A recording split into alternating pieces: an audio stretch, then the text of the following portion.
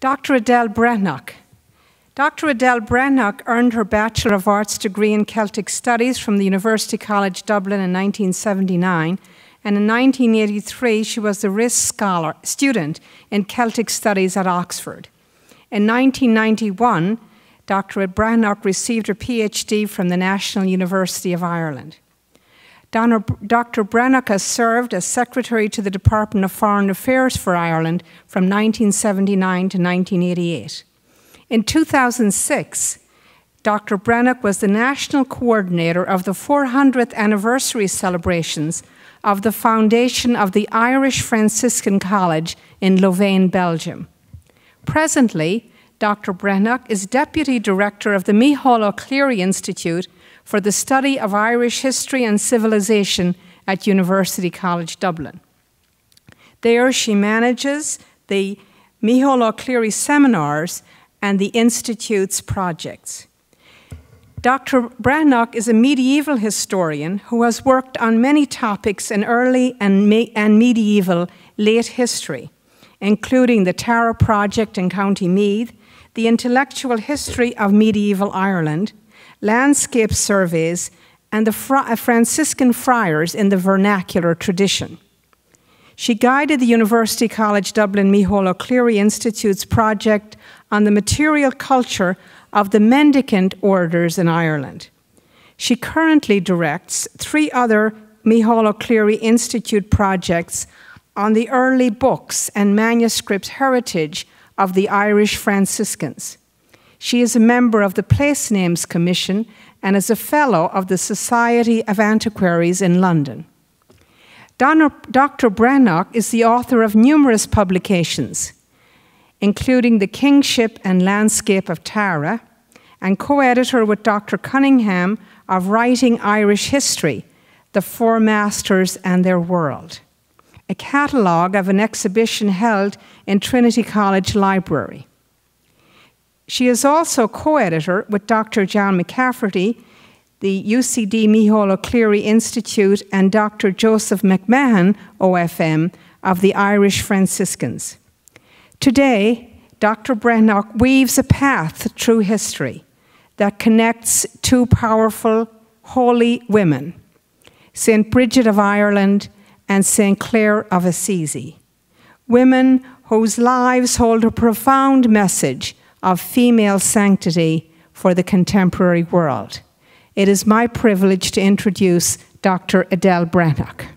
First of all, I wish Your Excellency, President Miranda, all of you here, really to thank you so much for inviting me to give this year's Charter Day lecture.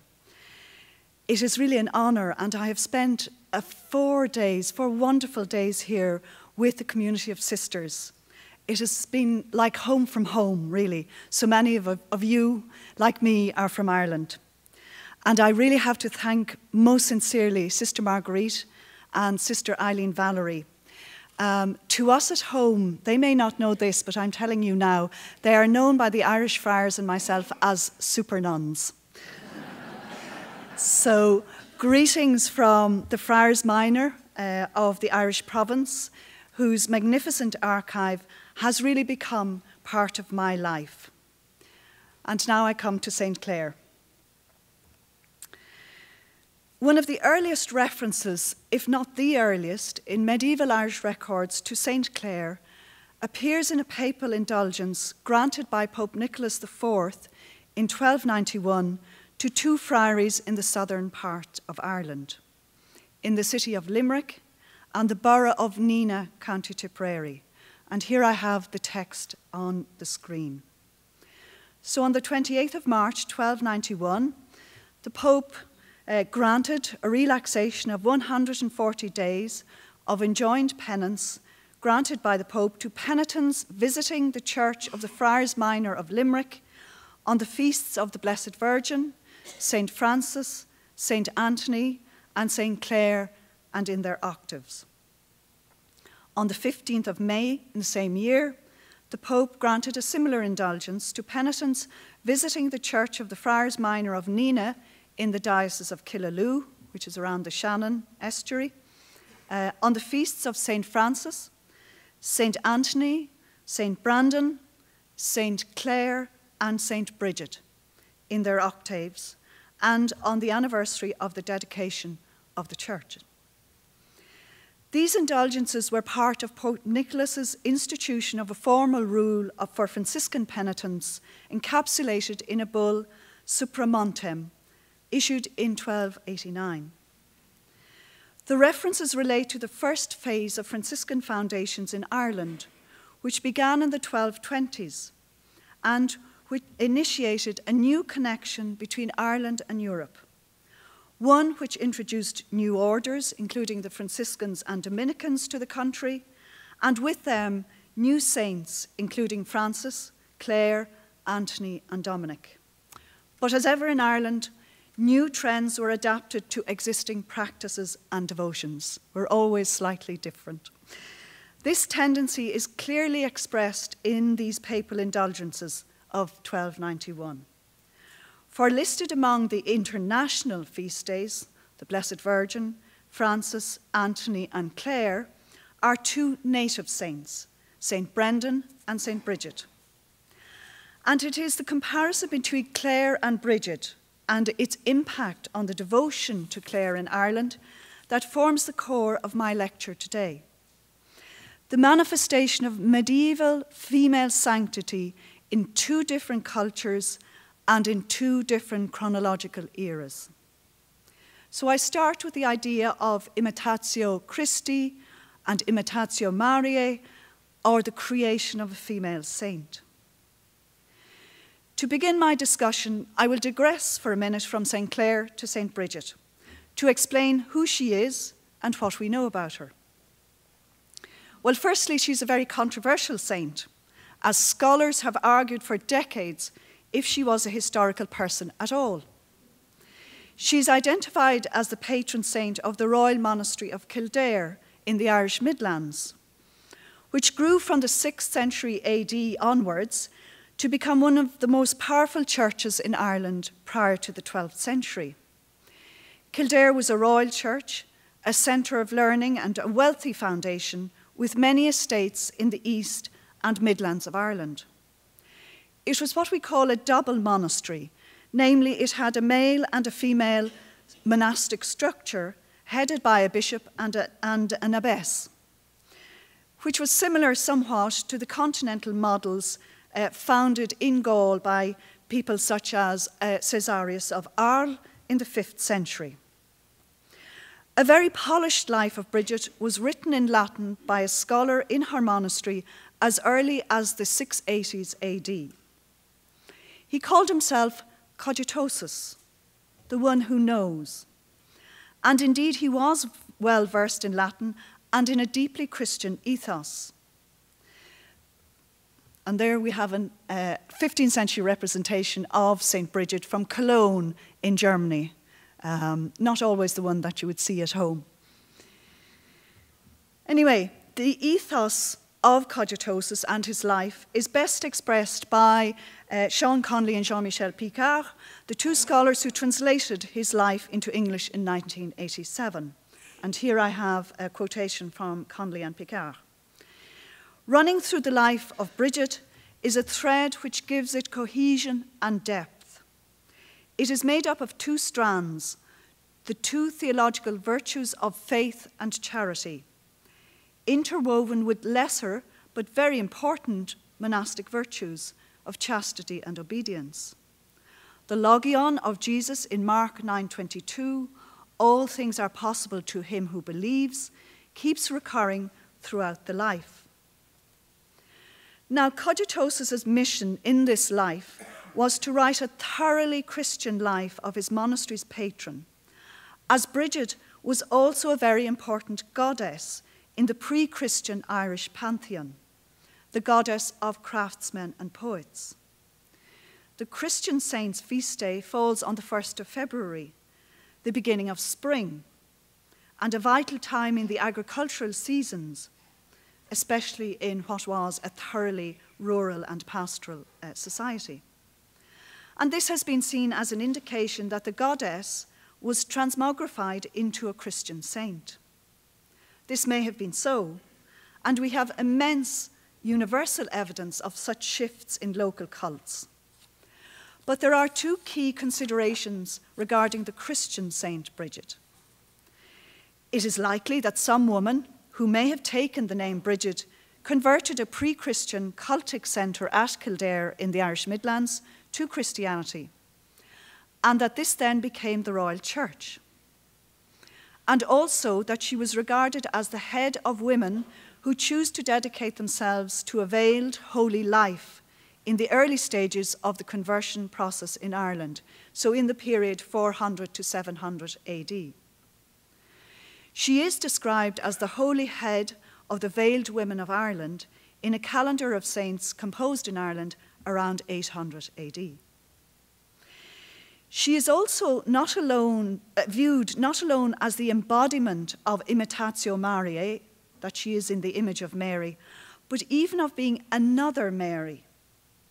An early poem includes the verse, and I quote, "A fair birth, a fair dignity will come, who shall be called from her great virtues truly pious Bridget. She will be another Mary, mother of the great Lord." And if we compare hymns to Bridget and to the Virgin from the early medieval Irish tradition, we find that the language used of both is remarkably similar. So on one side we have here a poem, or part of a poem, written by a man called Cuchivne, and his name alone has wonderful resonances in that it means the hound of memory, he who remembers. And he belonged to the great monastery off the western coast of Scotland of Iona. And Cuchivne wrote of the Virgin Mary in the early 8th century. "Let us put on the arms of light, breastplate and helmet, that we may be perfect for God, received through Mary. We beseech the most worthy merit of Saint Mary, that we may be worthy to inhabit the loftiest throne. Amen." Slightly earlier, a bishop of a place called Ardbraccan, which again is in the Midlands of Ireland, wrote about Bridget. May she destroy within us the taxes of our flesh, the branch with blossoms, the mother of Jesus, the dear true virgin of immense honour. I shall always be safe with my saint from Leinster. And Leinster is the eastern province of Ireland. So she is his protector. Now, given the likely non-Christian associations of Bridget, it was necessary to ground her in a thoroughly Christian culture, and perhaps this explains why she was identified so closely with Mary. And this brings us to something that we should reflect on about female sanctity. No matter how shadowy in a historical context, Bridget had to be based on Imitatio Mariae, in the image of Mary. And now, if I turn to St. Clare, and to the same ideas of the Marian element in the life and texts. What of the Marian element in the life and texts associated with this much later and well-attested historical saint? In imagery, depictions of Clare have an evident Marian aspect. Where Francis is the other Christ, Clare is the other Mary, perhaps not as explicitly as Bridget is, and she is also regarded as a virgin martyr. William Cook, in his essay on early images of Clare, cites, for example, the early 14th century images in the vault over the high altar of Santa Chiara in Assisi. Clare is there with the Virgin, her sister Agnes, and 5 virgin martyrs of the early church. As Francis is linked to Christ, Clare is the reflection of the Virgin Mary. Furthermore, in the testimony of Sister Benvenuta relating Clare's death, she narrates her vision of Mary, who appears as a feudal queen surrounded by her ladies. And this is interpreted by Benvenuta as Mary coming to clothe Clare in her heavenly garb, the complete opposite to the poverty of her garments during her lifetime. In the words of Marco Bartoli in his study of St. Clare, she who had always wanted to be clothed in most poor garments was now, at the point of death, to be reclothed in garments which were the richest, the softest, the most precious. Indeed, she was to be clothed in the garments of the Queen of Heaven herself, who came in person to bring them to her. And hence the idea of material poverty on earth leading to the riches of heaven. The most striking expressions occur in Clare's third letter to Agnes of Bohemia, in which she explains her concept of spiritual motherhood and spiritual maternity to Agnes in the following terms. As the glorious Virgin of Virgins carried him, Christ, physically in the little cloister of her womb, so you, Agnes, can always carry him spiritually in your own chastely virginal body by following his way, especially following his humble and poor steps. Thus there was a fruitfulness rather than a barrenness to spiritual life, and a woman could have an intense maternal experience believing that she was metaphorically carrying Christ within her. And just as a small aside, we find, for example, another female saint in Ireland, Saint Ita, who is described as the foster mother of Christ and depicted as such. And interestingly, the matrona, or the female motherly figure of her own tribe in the south of Ireland. So that is the Marian element as part of creating female sanctity. Now to what I would call the real world, in other words, sharing authority with significant men. Ireland's apostle is St. Patrick, who converted parts of the island to Christianity sometime in the 5th century.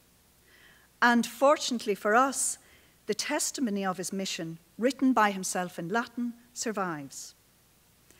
While Patrick provides a detailed account of his approach to conversion, including the conversion of women and the beginnings of community life among women in Ireland, and also the dangers encountered by him and others in their task, he frustratingly includes very little factual detail, where and when he worked and who he met. So that date of 432 that may be ingrained in your minds from your school days, those of you who are schooled in Ireland, forget it. He didn't tell us he came in 431. Later lives, composed from the 7th century onwards, attempt to complete the picture, but do so to advance particular ecclesiastical and secular political ambitions, such as the cause for the primacy of the Church of Armagh over all other churches in Ireland. This agenda brings Armagh and Patrick's biographers into conflict with the ambitions of Bridget's church at Kildare, and the relationship between both saints, Patrick and Bridget, is normally read in this context of this power struggle between the two churches. However, there are layers of meanings in this relationship between Patrick and Bridget, just as there are in the relationship between Clare and Francis, but they are expressed in a very different way. There is less of a personal and real historical dialogue between Patrick and Bridget. Unlike Francis and Clare, theirs is an invented relationship to articulate the balance of authority between the head of two important institutions, and also between a man and a woman in authority. I'll give you 3 examples of the relationship between Patrick and Bridget from the 7th and 8th century lives of Bridget. The sharing of authority in the early Irish church between Patrick and Bridget's churches of Armagh and Kildare is conveyed in the following terms in the 7th century. And from then on, the anointed head and primate of all the bishops and the most blessed chief abbess of the virgins governed their primatial church by means of a mutually happy alliance and by the rudder of all the virtues. By the merits of both, their episcopal and conventual see spread on all sides like a fruitful vine with all its branches, and struck root in the whole island of Ireland. It has always been ruled over in happy succession according to a perpetual right by the Archbishop of the Bishops of Ireland, in other words, Patrick and his successors at Armagh, and the abbess, whom the abbesses of all the Irish revere, in other words, Bridget and the Abbess of Kildare after her. Here we see 2 institutions in the Irish Church, the episcopal male and the abbatial female, agreeing to coexist, although ultimately Patrick's successor holds the highest ecclesiastical office in Ireland. In the first episode of the 8th century life, we find Bridget involved in an exegetical and apocryphal dialogue with Patrick, in which she narrates a dream that she has had while Patrick was preaching, and she unwittingly slept through his sermon. Patrick interprets her dream, and as you will hear, this text is replete with the imagery of the book of Revelation, and indeed these apocalyptic texts, such as that of Joachim of Fiere, that had such an effect in the 13th century. Bridget said, "I, your handmaid, saw 4 ploughs ploughing this island, and sowers sowed seed, and it grew immediately, and began to ripen, and streams of new milk filled the furrows. And the sowers were clothed in white garments. Next I saw other ploughs and black ploughmen who uprooted the good crop, and tore it with the ploughshare, and sowed cockle, and rivers of water filled the furrows." And Patrick said, "Maiden, the vision you have seen is a true and wonderful one. We are the good ploughmen who cleave human hearts with ploughs, and sow the word of God and milk of elementary teaching. But at the end of the world, teachers in collusion with wicked people will come and will undermine our teaching everywhere and lead almost everyone astray." In this instance, Bridget is the emissary and Patrick the interpreter. Elsewhere, she reverts to playing the more obviously female role of making Patrick's shroud of linen with her own hands at his request, as he desired to rise to eternal life with that shroud. Finally, Bridget, in according with well-established tradition, wrought a miracle of plenty when Patrick visited a smaller church inhabited by a few of Bridget's community. A large crowd gathered, and the nuns were alarmed, as they had not sufficient food for everyone. But Bridget reassured them, saying, "There will be enough for the whole lot of us, for the sacred scriptures will be read to us, thanks to which we shall forget about bodily food." Everyone ate, and food was left over. Thus, as with so many of Bridget's miracles, her faith enabled her to provide. Thomas of Celano's Life of Clare includes a number of such miracles, stock miracles, I suppose, of plenty, as in the multiplication of bread when the supplies in San Damiano had virtually run out, and another similar miracle involving the replacement of oil in a vessel. But Clare's connection to Francis is altogether different from Bridget to Patrick. The primary difference, of course, is that it is a historically attested connection, in which the witnesses themselves converse through their own testimonies, even if sometimes at second hand, and the witnesses of others close to them. As Clare survived 27 years beyond Francis, she acted virtually as an alter Franciscus, at least to her own community. In the Testament of St. Clare, a document now regarded as a compilation of memories preserved in San Damiano, possibly refined by Leo, Francis's brother companion, the centrality of Francis to Clare's way of life and that of the poor ladies is clearly set forth. While he was living, he was not content to encourage us with many words and examples to the love of holy poverty and its observance, but he gave us many writings, plura scripta, that after his death we would in no way turn away from it, as the Son of God never wishes to turn away from this holy poverty while he lived in this world. And the influence of the plura scripta, the many writings given by Francis to Clare to contemplate, is beautifully expressed in the image of the mirror most expansively described in her 4th letter to Agnes of Bohemia, a mirror which reflects the life of a sister in the birth, life, and passion of Christ. Insofar as this vision of him is the splendor of eternal glory, the brightness of everlasting light, and an unspotted mirror, look into this mirror every day, O Queen, beloved of Jesus Christ. There continually ponder on your own face, so that you may adorn your whole being, within and without. In robes of wonderful variety, adorn your whole being with virtues like flowers, and with garments every bit as ornate as those of the daughter and beloved bride of the Most High King that is only fitting. This is only fitting. It is in this mirror that blessed poverty shines, that holy humility and charity that cannot be adequately described shines, and so forth.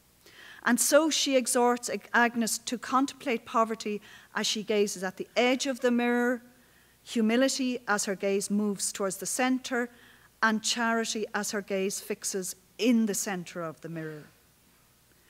For Bridget, as she is portrayed in the earliest extant version of her life, charity and fraternal love rooted in the doctrine of the mystical body of Christ is at the core of her mission. She constantly sees Christ in the poor, and it is noteworthy that she is represented very differently to Patrick in this aspect of the early lives.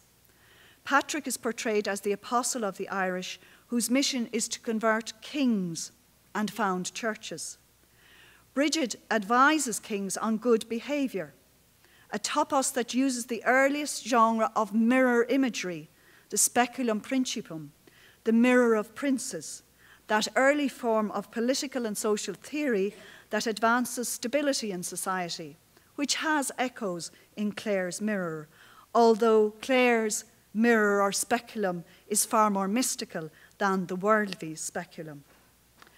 Bridget is particularly welcoming to guests, for every guest is Christ, a fundamental ideal in monasticism. When she gives away her bishop's vestments to the poor, she is regarded as following the example of the blessed Job, in that she never allowed the poor to go away empty-handed, and she replaced the vestments with new vestments given to her by Christ, whom she used to clothe in the person of the beggar. Now I move to the devotion to Bridget and Clare in Ireland. As you've gathered, the two saints are quite different in their approach to the world. Clare, very much in a cloistered life, perhaps for practical circumstances of her life, while Bridget is always depicted on the roads, constantly travelling, encountering the normal routine activities of life, the harvest, road building, battles and violence. So we have to have that in mind when we look at both of them in an Irish context. One element of the death of Clare has a striking parallel in the life of Bridget. On her deathbed, Clare has to console her sister Agnes, who is overwhelmed by tears and beseeching her sister not to leave her. But Clare replies, "It is pleasing to God, dearest sister, that I go hence. But as for you, cease weeping, for you will come to the Lord soon after myself. And before I depart from you, the Lord will grant you a great consolation." And this came to pass as Agnes died soon after her sister. In Bridget's case, her close confidant and the next abbess of her monastery, and even perhaps the genuine historical founder of the church at Kildare, a woman called Dar Luchtach, wanted to leave this life with her as well. But Bridget replied, "You will survive me by 1 year, and on the day of my death you will die, that we may have the one feast day." And so it happened. Both Clare and Bridget's tombs attracted pilgrims, although miracles linked to Bridget after her death are not common. Her miracles were wrought during her life. There is a spectacular description of her tomb in the 7th century life, and for a long time scholars have argued as to its authenticity, and of course this is all linked to the historicity of Bridget. Nevertheless, I think it's worth quoting for its splendid sort of Byzantine description of what may have been in a monastery in 7th century Ireland. "Neither should one pass over in silence the miracle wrought in the repairing of the church," this is Kildare, "in which the glorious bodies of both Archbishop Conlaith, who was the first Archbishop of Kildare, and our most flourishing Virgin Bridget, are laid on the right and the left of the ornate altar, and rest in tombs adorned with a refined profusion of gold, silver, gems, and precious stones, with gold and silver chandeliers hanging from above, and different images providing a variety of carvings and colours." That may be slightly exaggerated and based on what somebody has seen in Europe and not what actually was in Kildare. But of course, Bridget's tomb, if it did exist at all, did not survive, and therefore did not become a site of pilgrimage, although the monastery of Kildare continued to be one of the most important churches in Ireland until the 12th century, when episcopal authority in the region was transferred to Dublin. This contrasts with Clare, whose body was carefully guarded and whose obsequies were dramatic as they were celebrated by no less a person than Pope Innocent, who had attended her on her deathbed, possibly ensuring that her cult was in somewhat put into an official frame, if I can put it like that. And as Thomas of Celano reports in his Life of Clare, miracles were attributed to her after her death, and a process of canonization which led to her being inscribed in the calendar of saints in 1255 took place. Being outside the sphere of official canonization, the devotion to Bridget took a very different but very deep root in Ireland, as testified to by the dozens of holy wells and small medieval churches dedicated to her throughout the country to this day, and also the persistence to the present day of naming girls after her. So, for example, my own sister is called Breed, and my daughter's second name is Breed, so it would be a common name for women in Ireland. Now, the Franciscans arrived in Ireland sometime in the 1220s and spread rapidly through the towns and rural boroughs. Their influence on the Irish church and Irish society in the Middle Ages was immense, and the ruins of their monumental medieval friaries dominate many towns and rural landscapes to this day. And I'll just show you one particularly fine example, which is in the west of Ireland, the Friary of Kilconnell in County Galway. Most of the friary was built in and around 1450 AD. Sculpted images of St. Francis are fairly common features of these medieval buildings, often very deliberately placed between the chancel and the nave, in other words, between the community and friars and the lay people. One of the finest examples of this type of imagery is also from a 15th century friary of Ennis, also in the west of Ireland, in County Clare. Here we have Francis clearly showing the stigmata and clearly being viewed as the altar Christus. For across him on the other side of the nave and chancel is the Imago Pietatis, the image of Christ as the man of sorrows, with the instruments of the Passion surrounding him. So this sort of contrast between, or link between the two. Another sculpture, also from Kilconnell, depicts Francis with an unidentified bishop, possibly St. Patrick, or a depiction of the bishop of the local diocese. The friaries benefited greatly from the patronage of citizens of the towns and from the noble families of their localities and regions. And this patronage is evident in the elaborate tombs, such as this flamboyant canopied altar tomb, again from Kilconnell in County Galway. Now, this tomb has a particularly fine example of the panoply of medieval saints who warranted a devotion at the time. All of them international, by the way, no Irish. St. John the Evangelist among them, St. Louis of Toulouse, who for some reason the Irish took to as part of their Franciscan tradition, St. Catherine of Alexandria, John the Baptist, St. James of Compostela. There was a huge connection between Ireland and Compostela in the Middle Ages, and for some unknown reason, St. Denis or Denis of Paris. But what about St. Clare and devotion to her in late medieval Ireland? Well, her devotion and her cult in Ireland seem to have been influenced by the progress of the Franciscans in Ireland and how they advanced and what their culture was. For example, they were not deeply involved in the disputes of the continental friars of the 13th and 14th centuries. And it looks as if her devotion to St. Clare grew with the introduction of the observant friars in the 15th century. We find very fleeting references to her before the 17th century. A medieval friar of the strict observant movement who writes in vernacular Irish poetry says that she surpasses all religious women. Thus, interestingly, by saying that, in a sense, she replaces Bridget as the head of the religious women, not alone in Ireland, but in this poet's view throughout the world, or certainly throughout his world. Her image does appear on one tomb, a 17th century tomb from Galway City, where with Saints Anthony, Francis and Dominic, she's there holding her monstrance. And she appears similarly on another Franciscan chalice dated to 1639. An altar was dedicated to her in the side chapel in the Friary of Waterford City, and the tombs of the leading citizens of the city were erected in it during the 16th century. This is an important reference as it suggests that similar dedications were in other friaries, but either the textual or architectural evidence has been lost.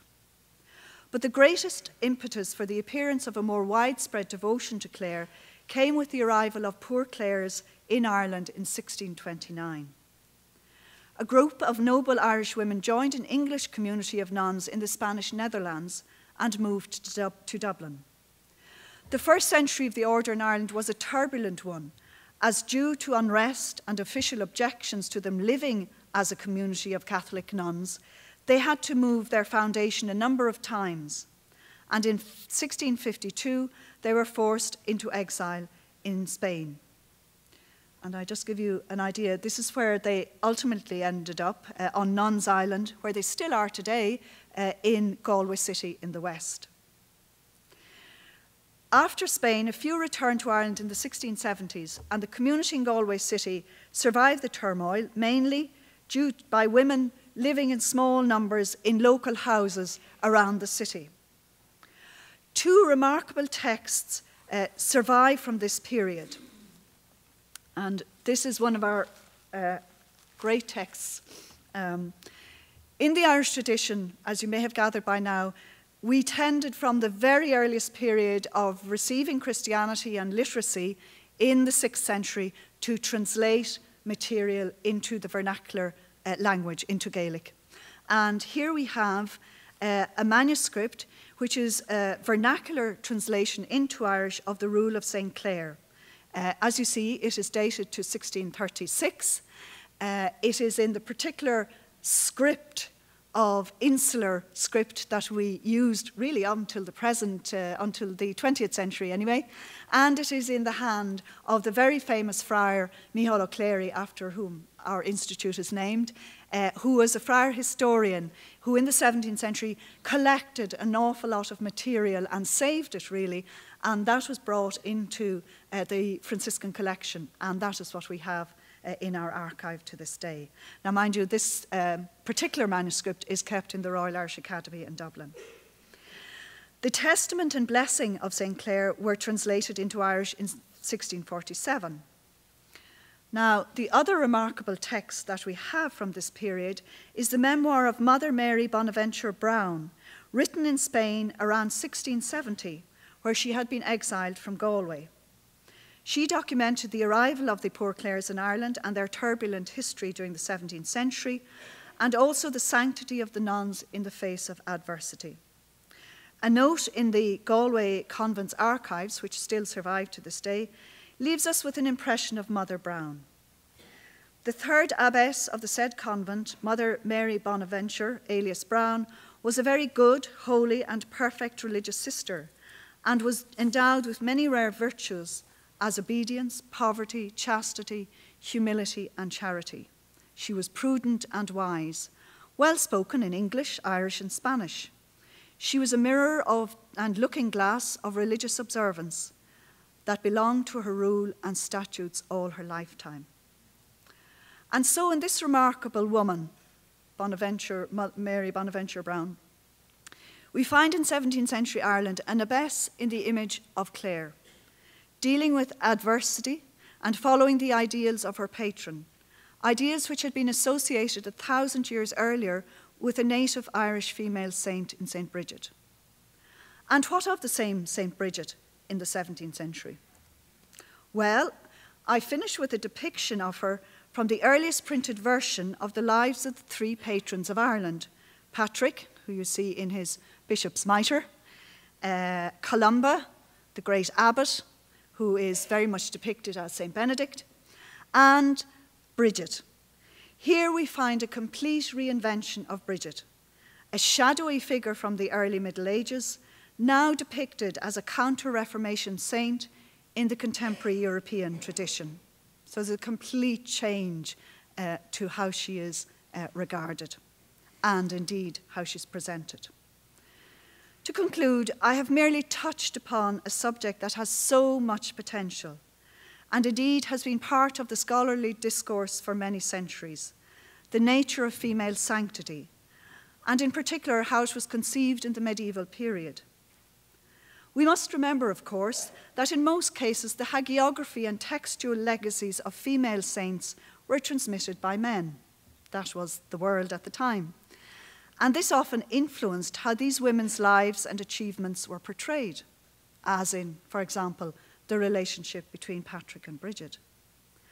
But if we put aside themes of politics, of power and authority that are represented in their lives, we find that the core message concerns their forma vitae, the way of life, which was one of Clare's favourite phrases. Their forma vitae either concern their own radical poverty, as in Clare's case, or serving the poor, as in Bridget's case. Female saints were not always meek and mild, far from it, but often represented the forceful energy of women who are advocates of significant change in their society. Thank you.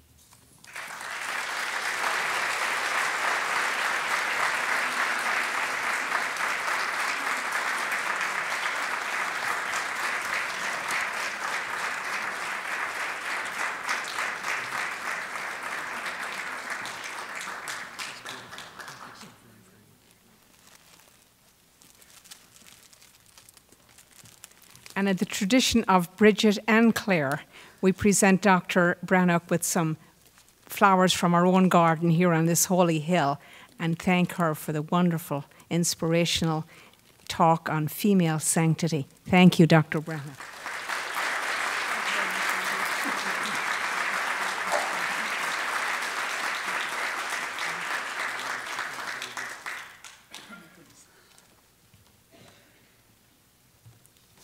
And it is my great pleasure to present to Dr. Brettnach a certificate of acknowledgement and thanks for her Leunissen lecture today.